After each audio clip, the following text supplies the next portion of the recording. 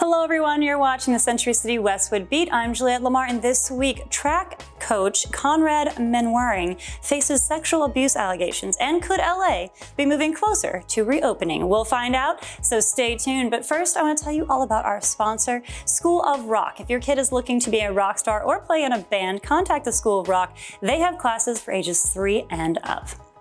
Our top story today is about Westside diners. They're weighing in on the safety of visiting restaurants amid the COVID-19 pandemic, in light of a recent study suggesting in-person restaurant patrons are more likely to contract the virus. We'll be right back with the news after this story.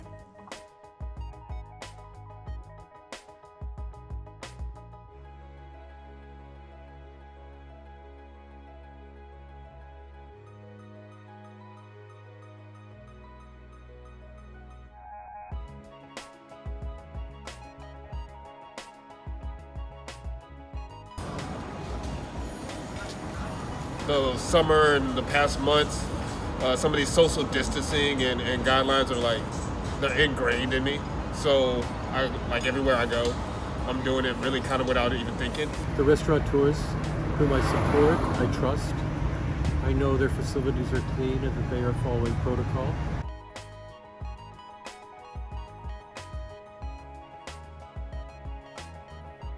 All right, what's happening in your neighborhood? Track coach Conrad Mainwaring is being investigated by ESPN for decades of alleged sexual abuse of his male athletes. Currently, there are 52 accusers that span over 44 years. A current lawsuit against Mainwaring alleges that he lured a teen to UCLA by implying he worked for and assisted with recruiting athletes to UCLA.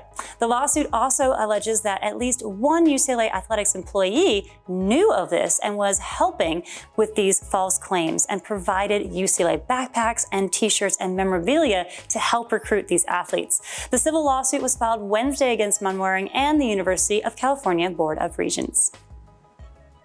Now for some good news, coronavirus news. With positive coronavirus cases currently at their lowest in LA County, could we be moving closer to reopening? According to the Public Health Director, Barbara Ferrer, LA County could be moving towards Tier 2 of reopening stage as early as October.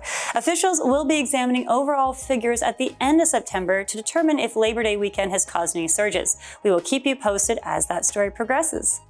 That's all the news we have for you today. Thank you all so much for tuning in. I'm Juliette Lamar, and you take care.